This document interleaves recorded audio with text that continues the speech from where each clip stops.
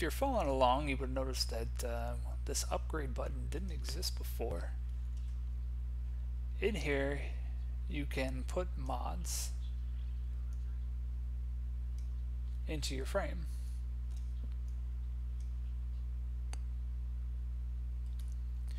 So it's up to you what you want to do. I'm going to talk a little bit about polarities now that I have a polarity.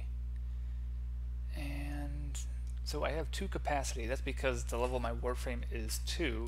If you put the polarity, the check mark, into a check mark location on your Warframe, it's only going to cost you half, and I think it's rounded up.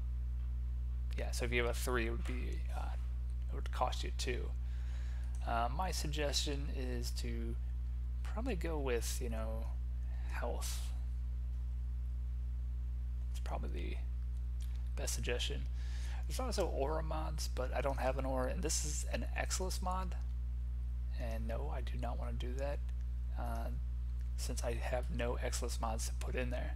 And there's also going to be 2 additional things over here called arcanes, but we're not there yet, so I'm not going to go into that. Go into my weapon, and we'll put additional damage there, additional damage here,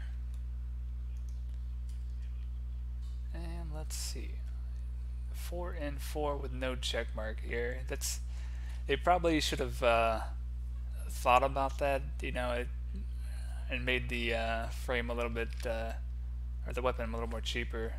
I keep hearing the in-game sound, and it's throwing me off a little bit as I'm talking, because it kind of talks over me. But that's it for this video. That's kind of how you put mods and update your frame and your weapons.